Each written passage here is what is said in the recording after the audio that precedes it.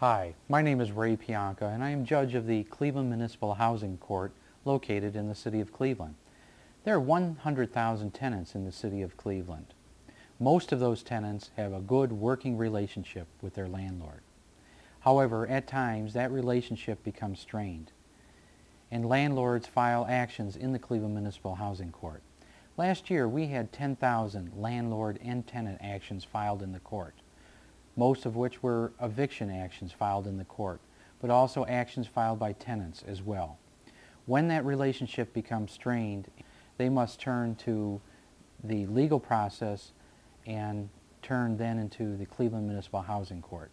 Over the next half hour, we are going to discuss some ways to strengthen the landlord-tenant relationship and provide instruction should that relationship deteriorate and the landlord want to take further steps on eviction. And steps that tenants can take if the landlord fails to meet his statutory duty.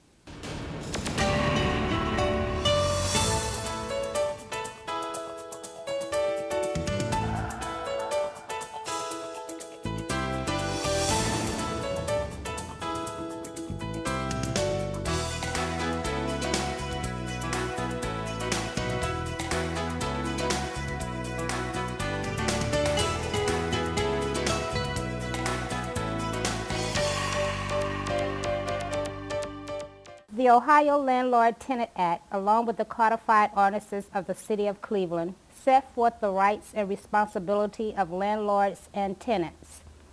Many of these rights and responsibility deal with the maintenance and upkeep of rental property.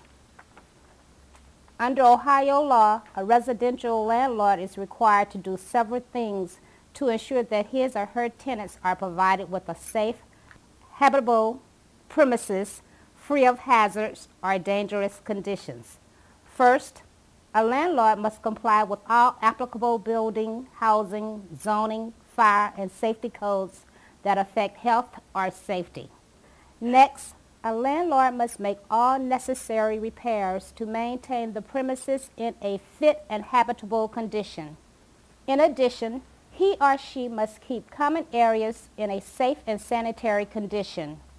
The landlord also must maintain all electrical, plumbing, heating, and sanitary systems in good working order. In addition, the landlord must apply running water to the premises. Finally, a landlord must provide the tenant with 24 hours notice before entering the property, absent an emergency.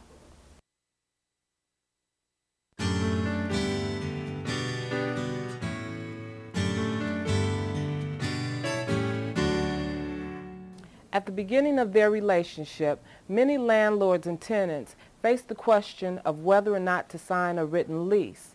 Written leases, or rental agreements as they're sometimes called, can clarify both parties' expectations of the tenancy. Leases often include a variety of information about tenancies. A lease may include provisions about the amount of rent, the due date, and the names and ages of the people that live in the house or the apartment. It may also include rules about pets, disposal of trash, use of washers and dryers, parking, and noise. Many landlords and tenants are reluctant to sign a lease because they do not want to enter a long-term relationship. However, a lease may be for a term of less than 1 year. For example, the parties may agree upon a lease for a 6-month term or for a 1-month term. Many landlords buy a form lease and simply fill in the blanks. If you use a form lease, review it carefully and make sure it contains the terms in which you have agreed. You may cross out or change any parts of the form that you do not want to use. The landlord and tenant should initial any cross-outs or changes at that time. You may decide to write your own lease.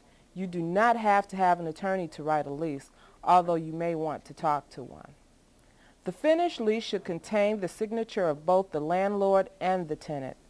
Both the landlord and the tenant should have a signed copy of the lease. If the landlord and tenant enter into the agreements after the tenant moves in, they should consider putting those additional agreements in writing as well. In addition to ledger of payments, many landlords find it helpful to maintain a notebook of repair requests. repairs performed at the premises, and other contacts that they have with the tenants. Landlords also should keep copies of all notices that the landlord gave or received from the tenants. Landlords are not the only parties who benefit from keeping good records. Tenants should consider keeping a file or notebook of their own, containing rent receipts, notices sent and received. The landlord and tenant may be able to resolve some disputes, such as disputes about rent payments, if both parties maintain accurate records and share the information that they both have. Good landlord-tenant relationships include open communications between the parties. Landlord and tenants frequently appear in court, each complaining that the other did not communicate with them. It is essential that the landlord and tenant have a way to reach each other. A telephone or pager is useful in case of an emergency. Also, prompt communication makes prompt resolution of problems more likely. The tenant who tells the landlord early on of a slow bathtub drain is less likely to end up with a tub backflow and overflow. The landlord who visits the tenant's rental property develops a relationship with the tenant. In addition, she has a chance to see that the tenant is showing respect for the property in which he or she lives by keeping the property clean and undamaged. Sometimes, despite the best of intentions, landlords and tenants find that their relationship needs a little extra help to resolve the rough spots.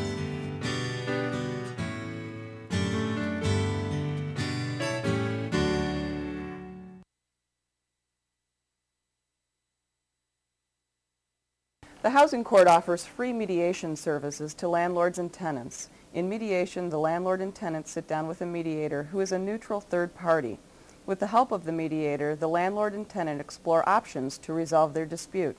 If the parties are able to make an agreement, the mediator will help the parties put the agreement into writing.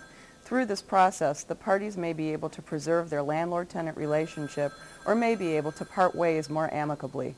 Mediation services are available to landlord and tenants whether or not they have a case pending in court. Oh, hello, Mrs. Jackson and Mr. Keller, is that correct? Okay, you were sent here from eviction court this morning? Okay, what I'd like to do is, my name is Yolanda Bayless, and I'm the mediation coordinator for Cleveland Municipal Housing Court. And what I'd like to do is explain to you what mediation is.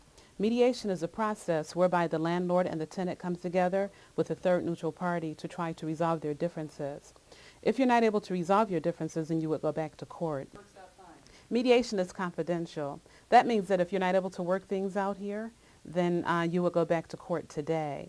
And I would not discuss with the magistrate whatever you discussed here. The only thing that is not confidential about mediation is if either party would admit to some type of crime, such as child abuse, elder abuse, or something on that order. Do you have any questions so far? What happens in mediation? Each party has a chance to tell their side of the story. Each party has a chance to say how they would like to see things resolved. If you're able to resolve them, then we come up with a written agreement. And because there is a case, an eviction case, whatever agreement you would come up with, it would be enforceable by the court. Any questions? Okay, what I'd like to do is first have you sign this agreement to mediate. I'll read it to you, and then I'm going to hand it to you to read for yourselves, and I'm going to ask you if you'll sign it. In signing this document, I agree to take part in a mediation where a third party will act as a neutral in this dispute. I'm giving the neutral no authority to make a decision or intervene in any way except to help the above named parties reach their own decision. I agree to carry out the agreement if the mediation results in a written agreement. I understand that everything said during the mediation will be confidential and may not be discussed outside of the mediation by the mediator or the parties or be used in a court hearing. However, I understand that the mediator is not bound by confidentiality on the issue of child abuse, elder abuse, or admission of a crime. This is basically what I've explained to you. So what I'm going to do is I'm going to ask you if you will look at this. And at the bottom there, I'm going to ask Mr. Keller. We have your name and your address there at the top, and if you'll sign underneath that, I'd appreciate it. We'll be starting with Mr. Keller. However, there is one thing I meant to tell you, and that is There is one ground rule. The ground rule is that you're courteous to each other. That means that you will not interrupt each other when you're talking. The only party that will be able to interrupt you would be me, and the only reason I will interrupt you is because I'm trying to get a better understanding of what is being said by you.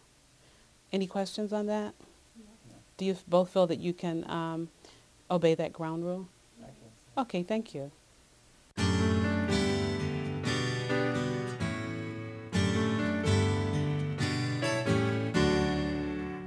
Rent deposit is a remedy that a tenant can use when a landlord has not fulfilled their obligations to them in regard to the conditions of the unit. And basically the program works like this. There are requirements that a tenant needs to meet prior to rent depositing.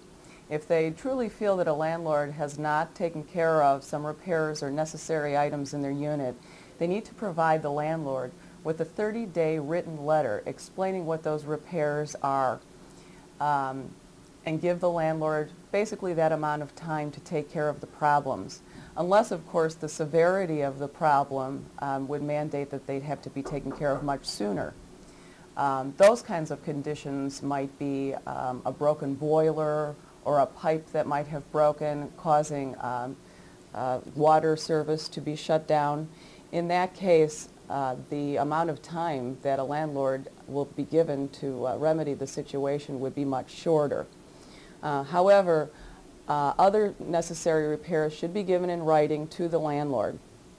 After this 30-day period, if the landlord has failed to take care of the repairs that the tenant has stated, then the tenant may come down to the court.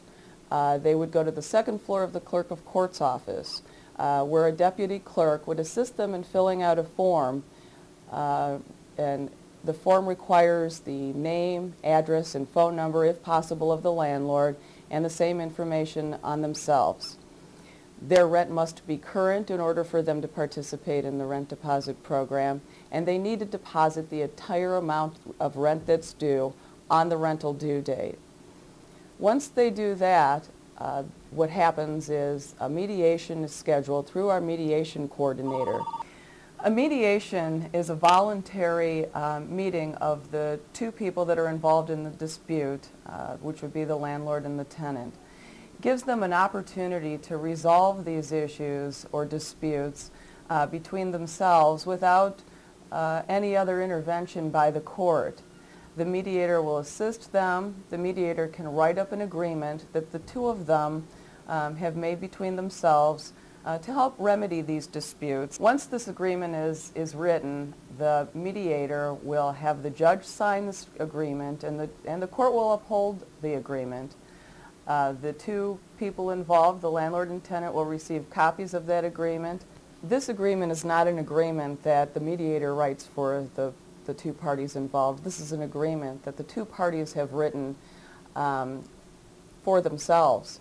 Should somebody default on the agreement once it's signed, the mediator will help incorporate circumstances in the agreement that will allow them to come back to the court and take some action if the agreement is not upheld by both parties.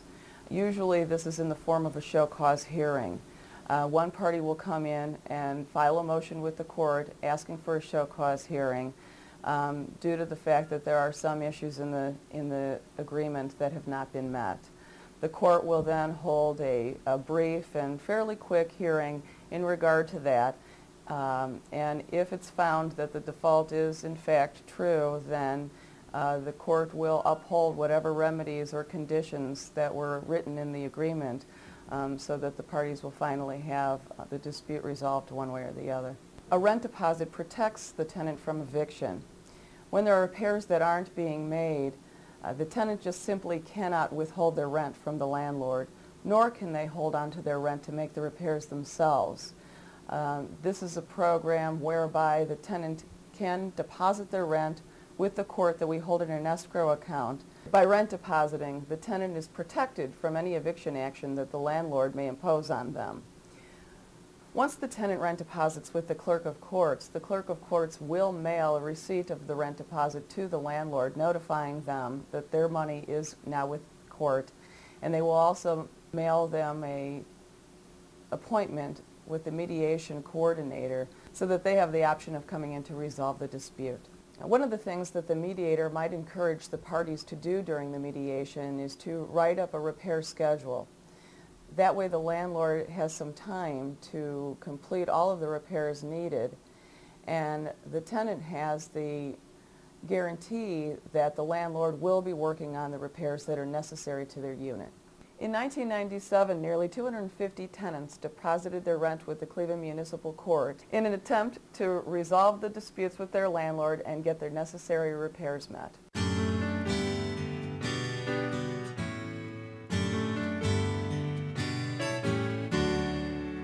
The eviction process generally starts with service of a notice. Tenant conduct such as disturbing the neighbors, failing to dispose of garbage, and poor housekeeping require a 30-day notice to the tenant. This notice must be in writing and must state specifically the grounds upon which the landlord is seeking to evict. For example, a notice regarding disturbance of neighbors should contain the date, time, and location of each disturbance and, if possible, name the individuals involved. A notice for poor housekeeping should specify the dates on which the landlord observed the housekeeping and describe the conditions that are problematic. After receipt of a notice for poor tenant conduct, the tenant has 30 days to correct the behavior or cure the breach. For example, if a landlord serves a notice for poor housekeeping, the tenant has 30 days to clean up the premises and begin to maintain it in a clean and sanitary condition. Proper service of a 3-day notice is what gives the court jurisdiction to hear an eviction case. A landlord must serve a 3-day notice before filing the complaint. State law requires the 3-day notice to contain certain language informing the tenants of their rights. In the City of Cleveland, that language must be conspicuous, which the court defines as twice as large and in contrasting print as all other language in the notice. The landlord must serve the 3-day notice by certified mail or by leaving it at the property. The landlord must prove that she served the 3-day notice. To do so, a landlord may want to post the 3-day notice on the property and then take a photograph of it and bring the photograph to court. A landlord may also want to bring a witness with him when he serves the notice. After serving the 3-day notice, the next step in the eviction process is filing the complaint with the court. A landlord may want to consult an attorney or have an attorney represent them in court. Landlords, however, often file their cases on their own, which is called pro se. Whether you have an attorney or not, certain rules apply. The complaint that you file with the court must state specifically the reason for the eviction. It must identify the tenant and the address of the premises accurately. The complaint must be signed by the person who is identified as the plaintiff, who is the person bringing the complaint.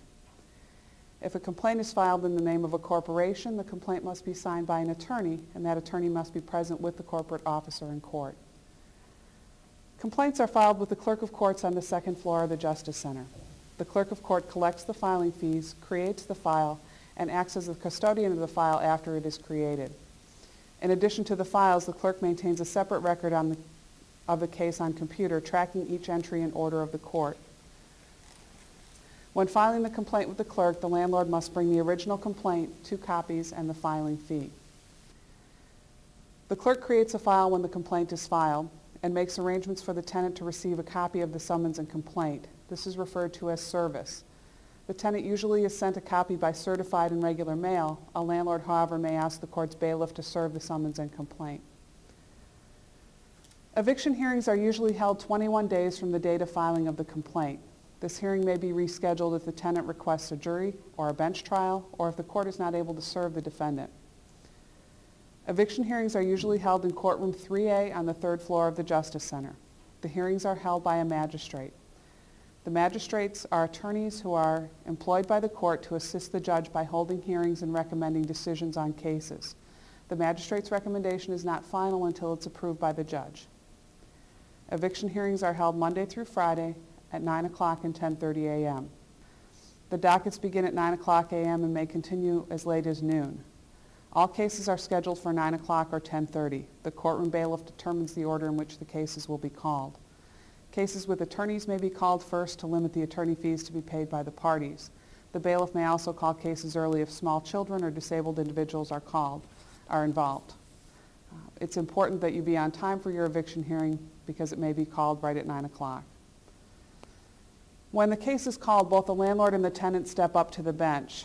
The bailiff, who normally stands next to the magistrate, will direct them to swear to tell the truth, and the magistrate will begin to take testimony. The magistrate begins by taking testimony from the landlord. The plaintiff will be asked if he or she is the owner of the property or the property manager, if the defendant is the tenant, and if the property is located in the city of Cleveland. The magistrate will ask the landlord about the conduct which led to the filing of the complaint. After asking the landlord questions, the magistrate will ask the tenant whether notices were received and about the allegations in the complaint. The landlord, as the person bringing the case, has the burden of proof. That means the landlord must prove by a preponderance of the evidence that the tenant violated the lease or the Ohio Revised Code, and that the landlord served the proper notices. The tenant must testify about the notices served and produce copies of the notice along with copies of the lease. If the owner is evicting for non-payment, the court will want to know when the last payment of rent was received, the period that rent covered, and the date of service of the 3-day notice. A landlord may be required to produce rent records in order to support their case. Cases involving tenant conduct are more difficult to prove. A landlord who's alleging that the tenant has breached their lease will be required to bring to court witnesses who saw the conduct described in the 30-day notice. In addition, the landlord may be required to produce photographs, citations from building and housing, or police reports. In drug cases, a landlord must show that a search warrant was issued for the property, must indicate that the warrant was properly executed, and must be able to prove that drugs were found at the property. The landlord generally will need the testimony of a police officer and a report from the police forensic laboratory to prove his or her case. After the hearing, the magistrate usually will tell the parties in court what the decision is. This is a recommendation to the judge, and when it's approved by the judge, it becomes final. If the judgment is in favor of the landlord will be told to purchase a writ of restitution and arrange a move-out date. The tenant generally will be granted 7 days within which to move. The court may, on rare occasions, extend that move-out date upon showing of special circumstances by the tenant. Okay, when it gets to this part of the eviction, the property owner or property manager has come down, got the judgment, and what we do is have one of our bailiffs deliver a red tag. This is really not necessary, but what we try to do is have the people move out on their own.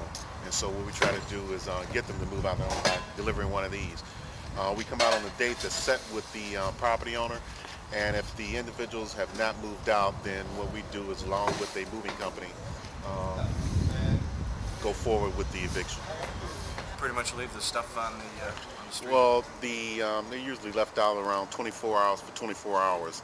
After that, the property owner can have it removed. How much notice have these people had that this was going to happen, usually?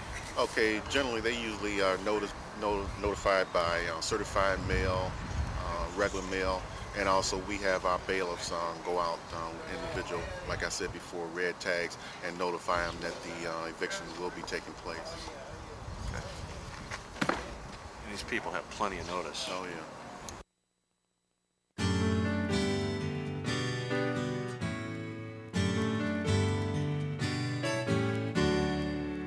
Magistrate Witt, my tenant is a Section 8 tenant. Is the eviction procedure different for subsidized tenants?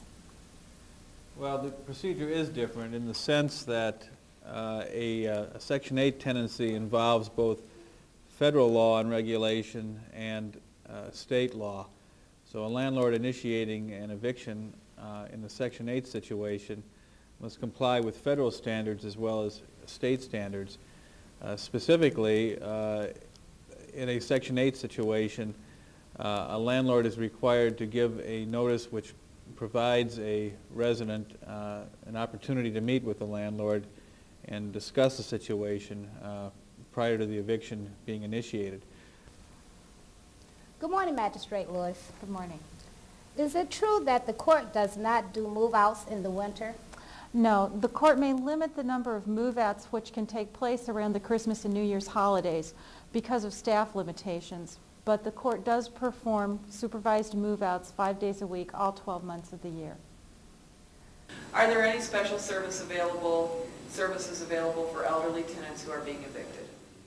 We commonly refer people that are over the age of 60 to the Department of Aging. And the Department of Aging will assist them. This mainly refers to tenants in finding a new place to live and assist them in any way that they can be helpful to them as far as meeting their housing needs, or if they have other social service needs. So we don't necessarily delay the move out unless we have to, unless it's a special circumstances, but we do, if the people tell us they are in need of special services, we do make a referral to the Department of Aging.